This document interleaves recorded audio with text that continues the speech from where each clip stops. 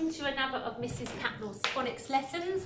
This is my group 1, so this is going through the phase 2 sounds. Some of us have already done phase 2 once before, but we're using it to help us to write them much better and to start blending them to read, okay? So phase 2 is what we are tackling here. So we're going to start our lesson with going through the flashcards of all the sounds that we've learned over the last 2 weeks. So my first one is going to be this one, 2 arches. What sound does this one make? It is And this one is ah. The one with a little dot on the top, I. This one, the very first sound we learnt, and this one, t. And this one, p. Right, fantastic if you remembered all of those. That's excellent. Now we do have a new sound that we're going to look at today, and it's going to be this one. Okay, it looks a bit like the but it only has 1 arch. So you wish up, down, over for 1 arch and a flicky foot to finish. And this is the sound, okay? Now, I'm going to show you the story for my book back again here, which is falling to pieces. Here it is. Whoops, our story for So we have, oh, there we go, put it back together. Okay, so over here we have our non-cursive which really isn't much different to a cursive one. It just doesn't have the whoosh leading up to it.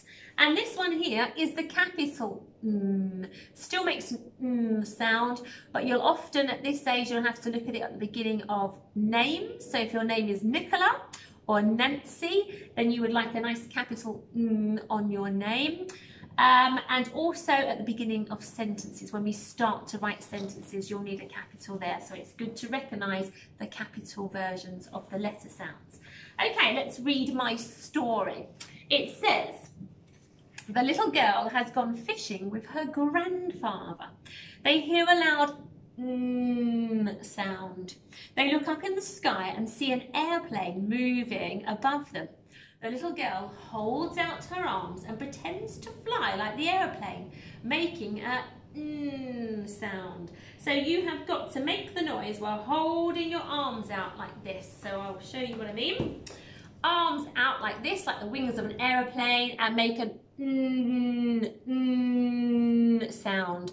So it sounds a bit like the engine. Imagine an engine noise of an aeroplane, but look at my lips, they are open, so it's different to when my lips are closed. My lips are open and it's my tongue is sort of just about touching the top of my mouth. But definitely have your lips open, very important. And that is our sound that we are learning today. Okay, let's have a go at writing out sound. Take your magic finger out first, let's do it that way. Pop it onto the picture or onto the screen where you can see the picture, and whoosh up to the top, down, up to the top again, but go over in an arch and a flicky foot to finish, okay? You can be doing it with your finger on your carpet at home. Remember, not pens, but fingers. Practice doing it on there. So whoosh up, come down straight, go back up almost to the very top, and then go over in an arch with a flicky foot to finish.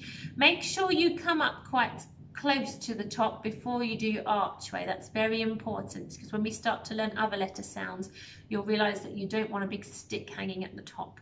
So whoosh up, down, up, almost to the very top, and then over and a flick to finish. Let's have a go on our board, shall we? If you've got a board there, fantastic. If you are using pen and a paper, that is just as fantastic. I'm going to stand up for this. Pen at the ready. So, making an in a cursive form. We are going to start at the bottom and wash up like we do with all cursive letters. And then we're going to come down that line a little bit, but keep going straight to the bottom. Then back up. Now remember I said almost to the very top of the line, and then start coming over in an arch down to the bottom and a flicky foot to finish. And that is an there. Let's have another go at doing that together. So pen on at the bottom, we cursively whoosh up as we always do. Then we come down using that line a little bit, but going straight at the very bottom there. Then back up the line again, almost to the top, and then start to arch over back to the bottom and a flicky foot to finish. Let's try it one more time. You can of course pause this video and practice as many times as you want to do the or after the video you can give it another go. So we're going to whoosh up, come down to the very bottom, go back up that line almost at the top, and then we go over in an arch, come down to the bottom again and a flick to finish. And there is our sound of the day. Fantastic, well done. Okay, while we've got our boards out, I wonder if we could go back and revisit writing some of the other sounds we've already learned over the last 2 weeks. Could you now have a go at doing a p, p? Let me show you the flashcard in case you're thinking I can't quite remember what one looks like. There it is. So we're going to whoosh up, down, up again, round for the circly bit, and tickle the belly to finish. Okay, let's do one together. We are going to start here. Now remember, we whoosh up, but we're going to go lower than the whoosh. It's one of those ones that dips their tail in the water, as I say. So we're going to start here and whoosh up, but then when we come down, using that line a little bit, but going past the cursive whoosh, like it's much lower than that. Let's move away from the lights. Then back up to the line to the top where we go round and tickle the belly to finish with your cursive whoosh.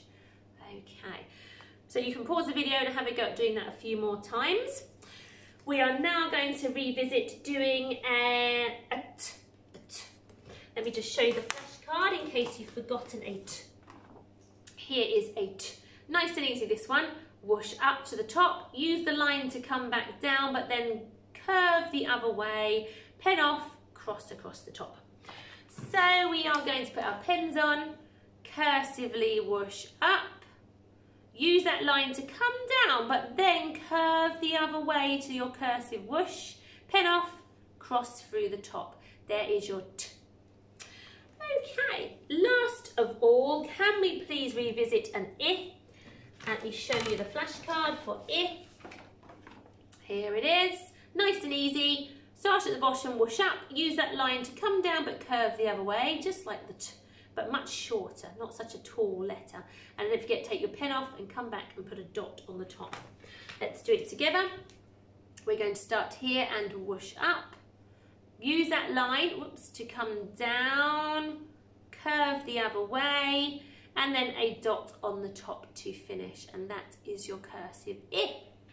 Well done with those, that's fantastic. Let's move on now to, we're going to do a spot of reading.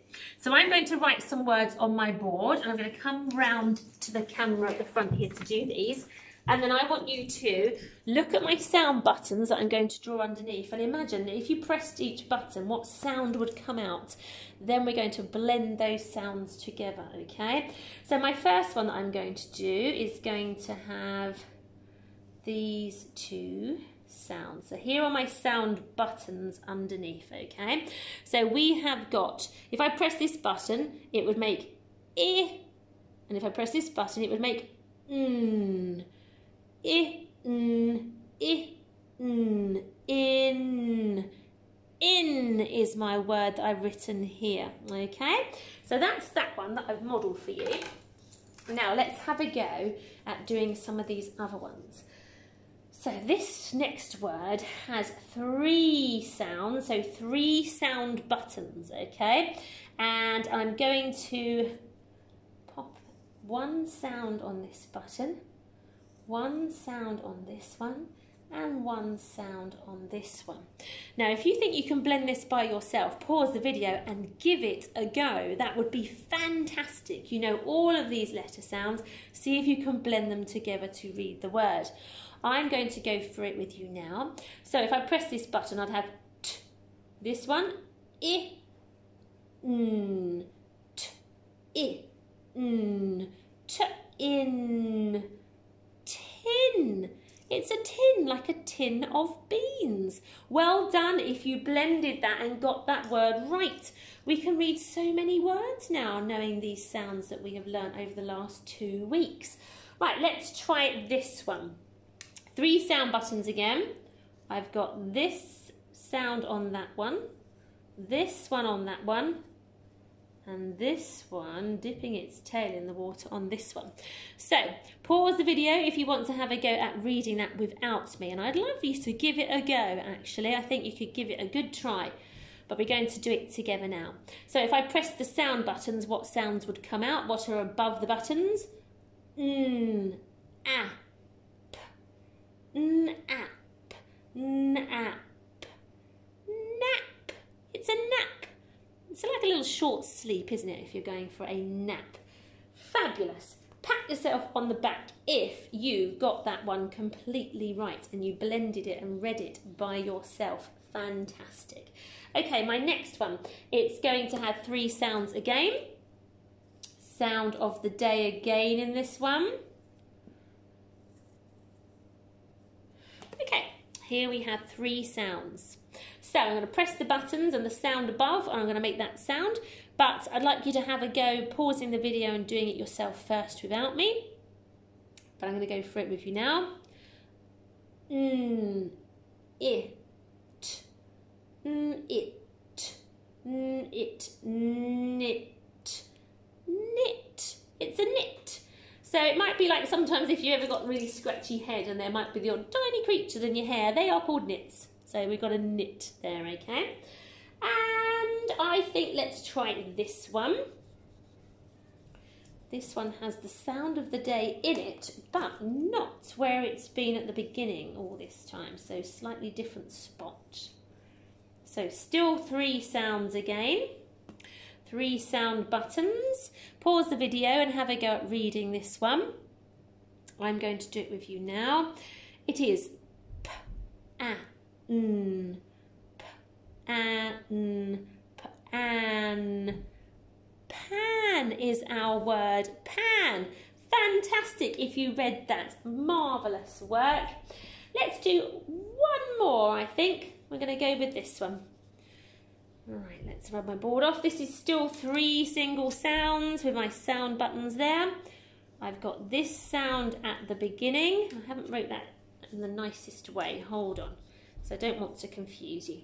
Okay, so I'm going up, down, up again, round and tickling the belly. I'm going up and down here and here. Right, pause the video to have a go at reading this yourself. But now I'm going to go through it with you now. So my sound button has kind of disappeared because this one dips its tail in the water. But if I pressed it, it would make a p sound.